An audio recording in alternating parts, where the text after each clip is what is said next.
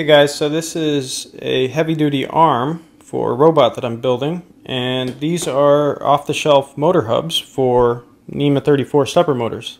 So all I did was drill these holes open a little larger to accept these stainless steel hardware, and it turned out really nice because these aluminum arms that I'm using, they press fit into this hardware, and so the stainless steel is supporting all the weight and the screws are really just for show. So I'm using this with 5-to-1 stepper motor gearboxes. So for every 5 revolutions of the stepper motor, we get 1 revolution of the output shaft.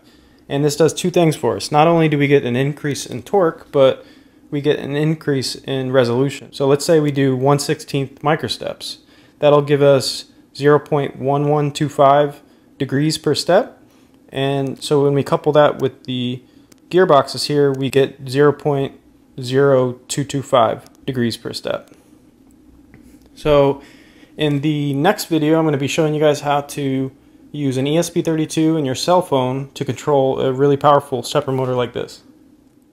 If you want to support this channel, you can support me on Patreon or simply liking and commenting on my videos. See you guys next time.